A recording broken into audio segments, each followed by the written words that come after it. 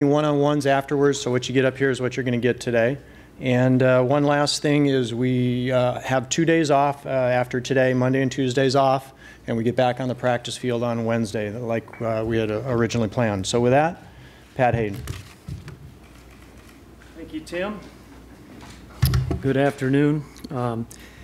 This has been a hard day for all of us inside USC athletics.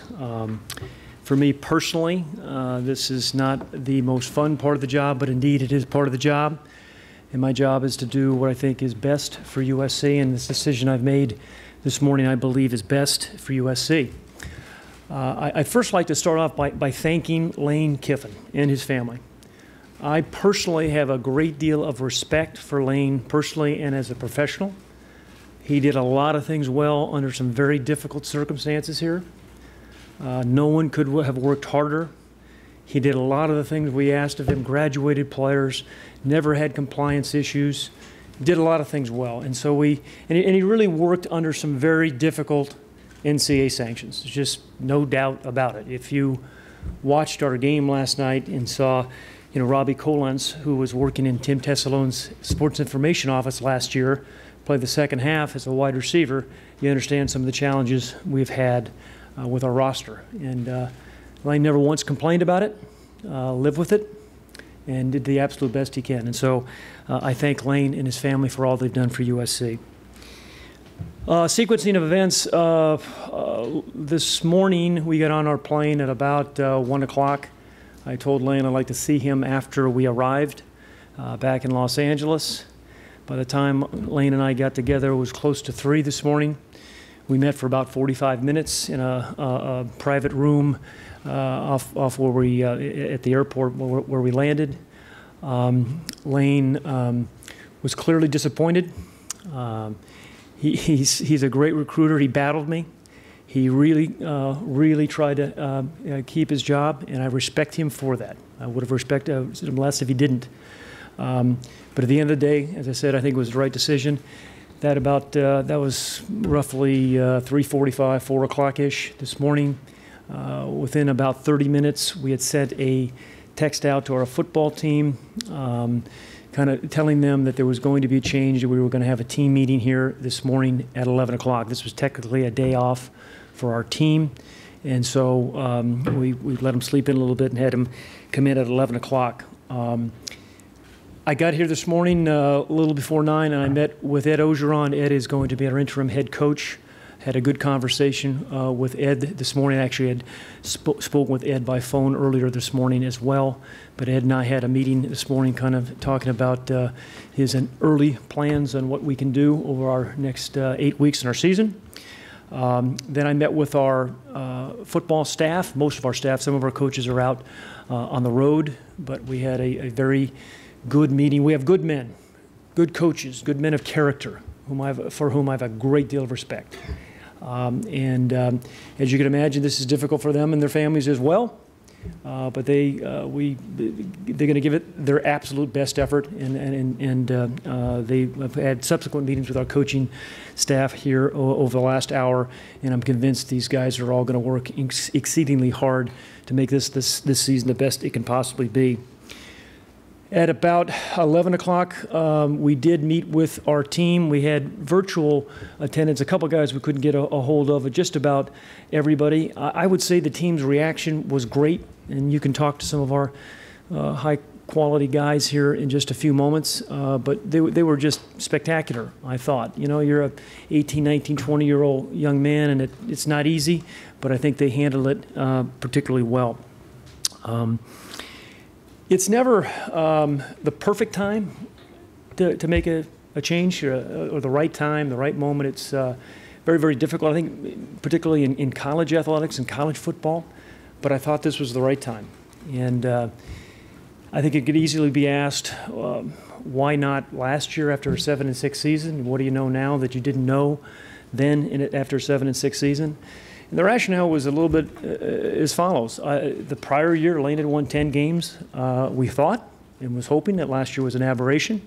Felt we could rebound, make some changes, and indeed Lane did. Hired what we think is a spectacular defensive coordinator in Clancy Pendergast. But for last night, when we had some issues defensively, as you saw, we played pretty good defense. So we've made some changes. We made some changes there. But at the end of the day, it just became a gut feeling that we weren't making the progress that I felt we needed to make, that I thought we should be making, and some of the inconsistency we found in our team. So, as I said, it's never the perfect time to do these things, but I thought it was the right time, and that's my job. I mentioned we're going to have Ed Orgeron as our interim head coach. Ed has been here for 11 years, different terms, and very successful runs. He's got some head coaching experience. I think he knows USC. I think he's beloved by the USC family. He brings an incredible passion and energy that we need with this team. And we think he's going to do as good a job as you possibly can do under these circumstances. So without any further ado, I want to bring up Ed Orgeron. Ed, and I'll be happy to answer questions later. What's that, guys? First of all, on behalf of the team and our coaching staff, I'd like to tell everyone how much we appreciate Lane Kiffin. He was very good to all of us. He worked his tail off, and he loved USC. And it's an unfortunate day today that coach got let go. And we understand the circumstances. I want to tell you that we're here as a staff to answer the bell. We're all accountable for what happened, as a staff and as players. As Trojans know how to do it. I want to thank Pat Haden, Max Nikias, and the Trojan family for trusting me to be the interim head coach for USC. We had a very positive meeting with our staff this morning. It was a hard morning for everyone. We came out of there with a lot of positive thoughts and a lot of positive energy. Then we had a team meeting with guys like Marcus and Devon here and all the guys here. And we came out there with a positive vibe and made a recommitment to start day one of this our season and to give it all we got for the Trojan family. I really feel that we have a very strong leadership on this football team, and I'm excited to be their coach for the next 8 games, and let's see where it takes us. We've already spoken to our recruits about the value of USC, about what's going on at USC. Recruiting has been one of our strengths here, will continue to be one of our strengths, and we expect to have a great recruiting class and continue to bring some of the best recruits across the country to USC. After our meeting this morning with Pat and a meeting with the offense, Clay Helton will be the offensive coordinator, and he'll be the play caller. And in closing, we look forward to seeing you at practice, and we'll do our best to get you there as best as we can. And Tim will be talking to you about it a little later on. But thank you, and thank you for your support. Let's do questions first with Pat. Jim. Yeah, Pat, it's never, as you mentioned, easy to fire a coach, much less during the course of a season. When did you start thinking about this? And obviously, there must have been something that's gone wrong drastically since you, at the beginning of the season, said you were giving him a vote of confidence. Right, and I actually say this about every one of our coaches, Jim, and we have a lot of them here, 19 head coaches.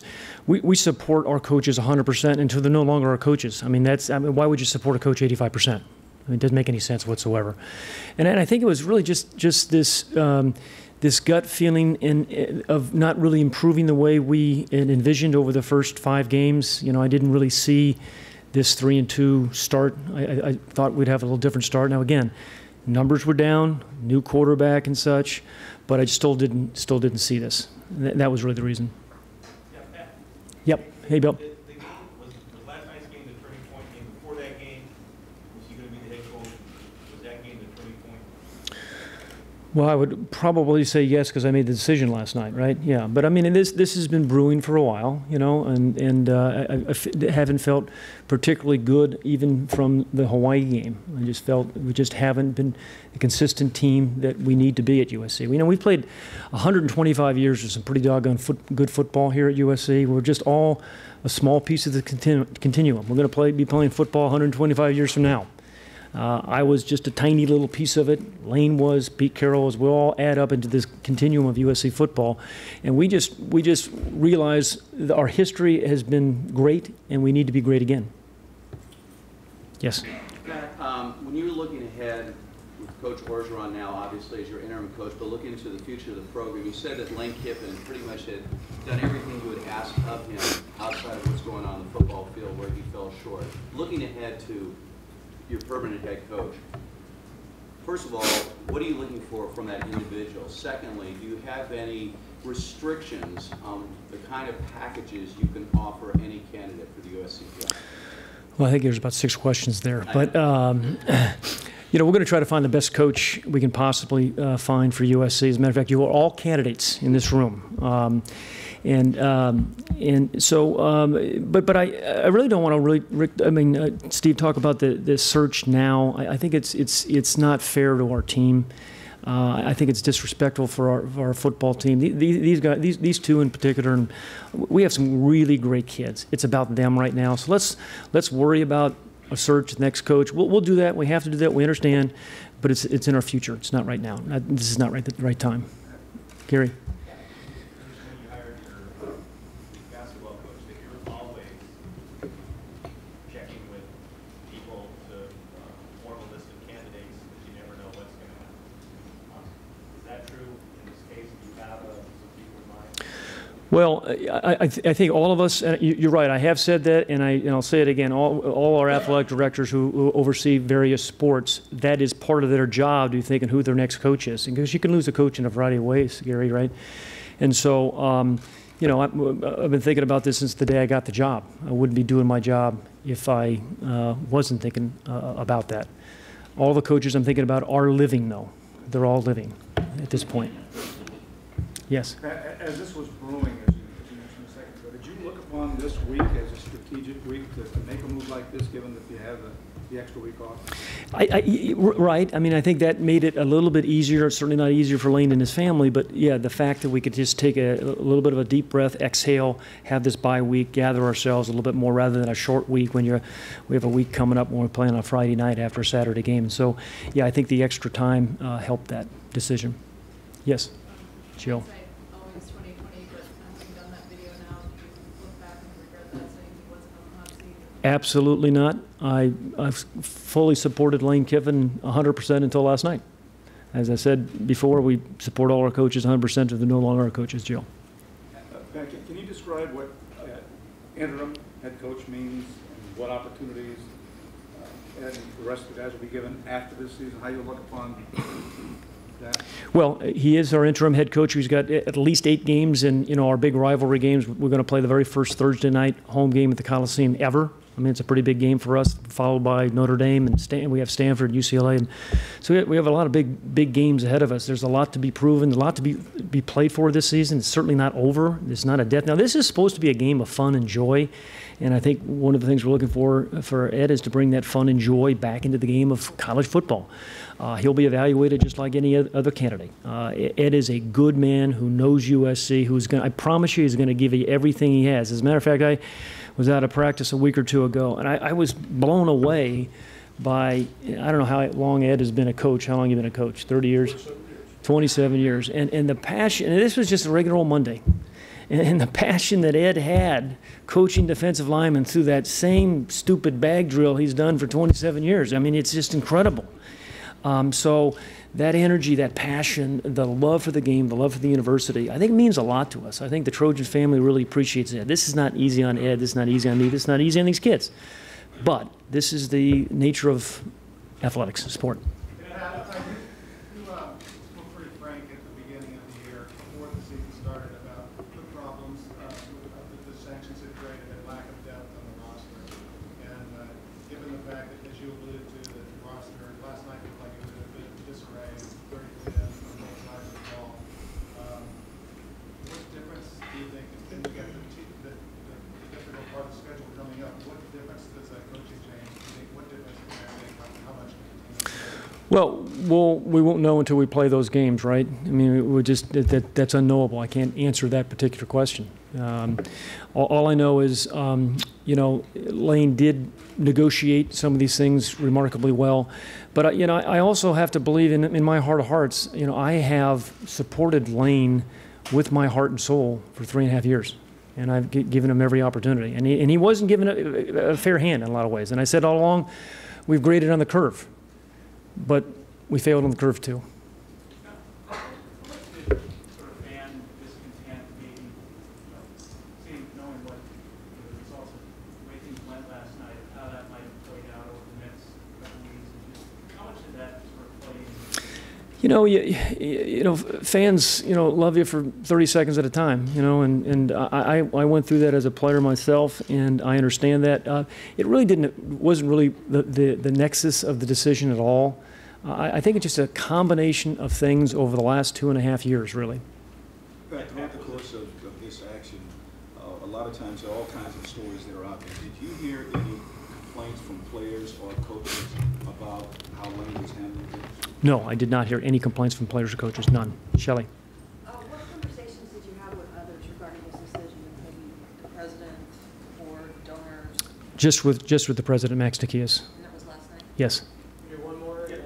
Yep. Was the bottom line wins and losses, or was it other things, off-the-field stuff? Was it just wins and losses? Is that the bottom line? I think it was just the whole, it was a variety of things, Bill.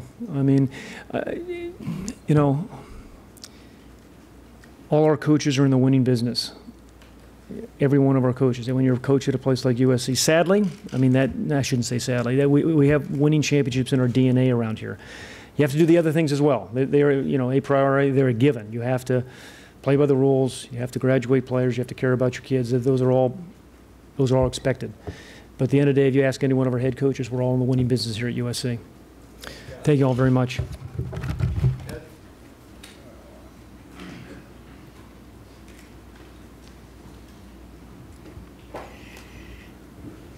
the offense look dramatically different moving forward? Not really. No, I met with Clay this morning and talked to him about some of the things I thought we did very well. Some of the things I think that we can improve on, and obviously this just happened this morning, so we're going to have some lengthy discussions this week, and totally trust that we'll put a great product on the field. And are you concerned about attitude? Is that one of the big things you want to try and change with your equipment? Well, I want to play with some energy. I want our guys to believe and have a little fun, and we're going to work on those things this week. I really think one of the things that we're going to do as a staff is get really close to our players, kind of circle the wagons a little bit, and have some fun for these next 8 games and let the chips fall where they may. And what did you think of the quarterback dilemma/confusion at the beginning of this season? And do you plan to stick with Cody this time? Yeah, I plan to stick with Cody. I think he's earned the starting right.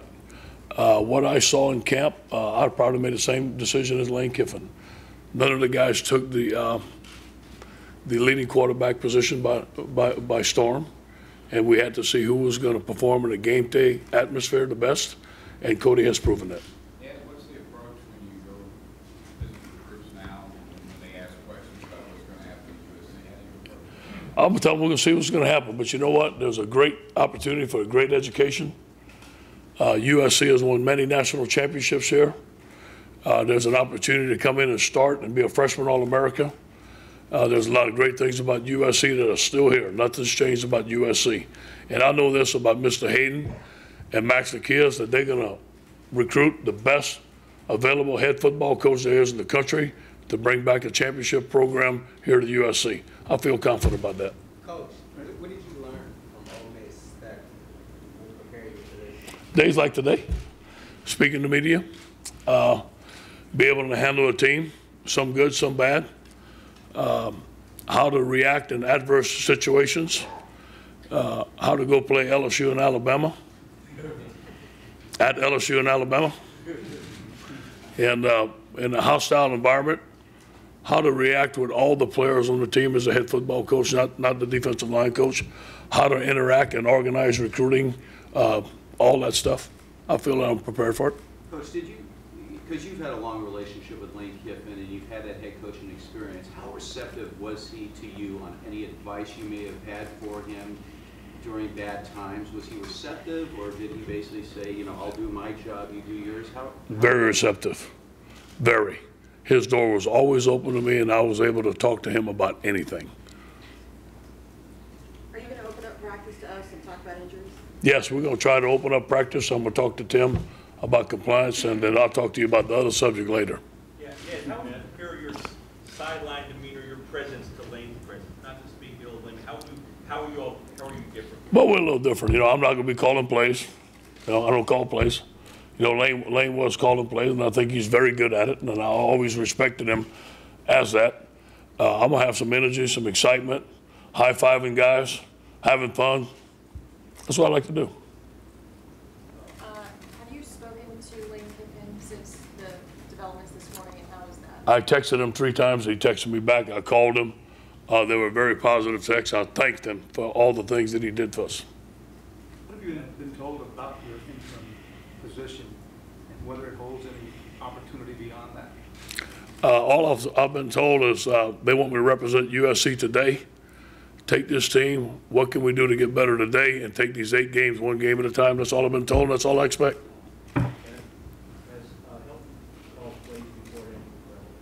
Yes, I believe he called plays at Memphis, and I went against him at Memphis when I was at Ole Miss, and I think he's going to do a very good job for us. Anything else for Coach? Thank you, Coach. Thank you. Let's bring up Vaughn and Marcus.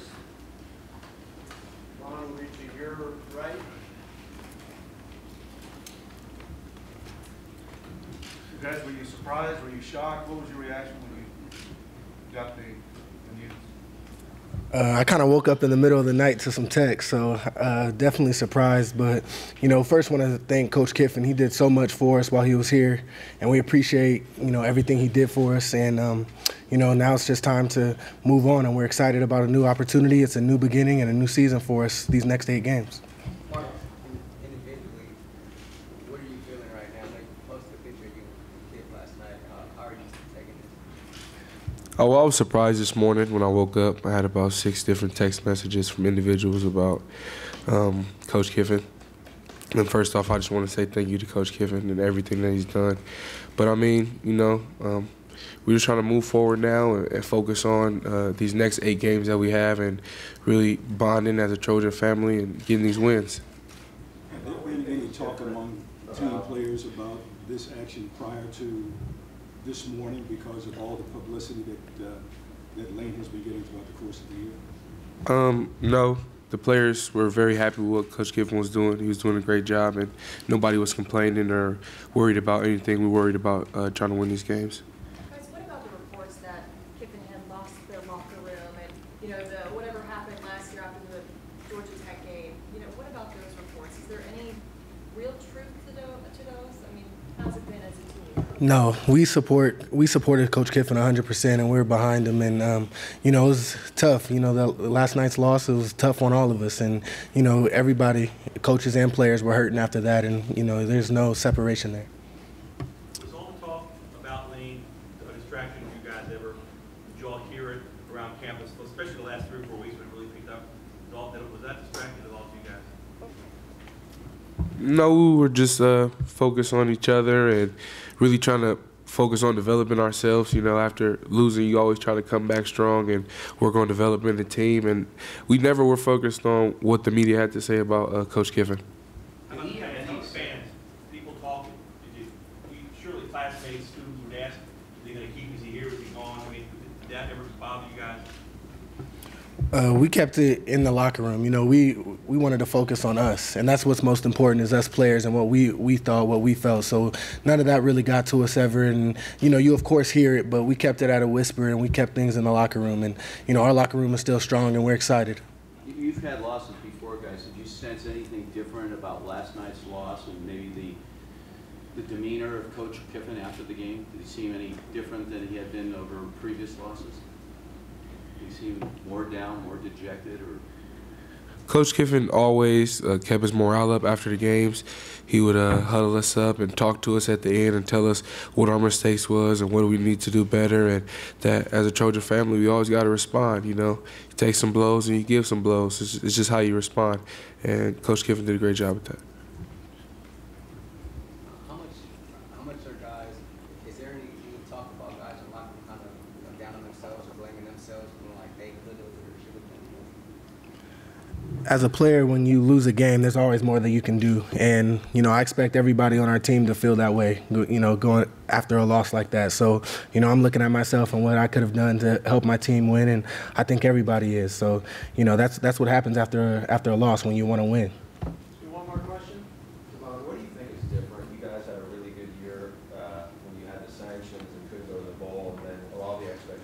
seemed like something changed last year with the team. What do you think it was? I didn't play last season, so I can't directly speak on that. But this season, we've just been fighting. You know, we've been fighting, and we fell short twice. You know, and that's all I can say on it. But I think we're going to put a better product on the field next game, and going to have a great week of practice this bye week and get ready to go.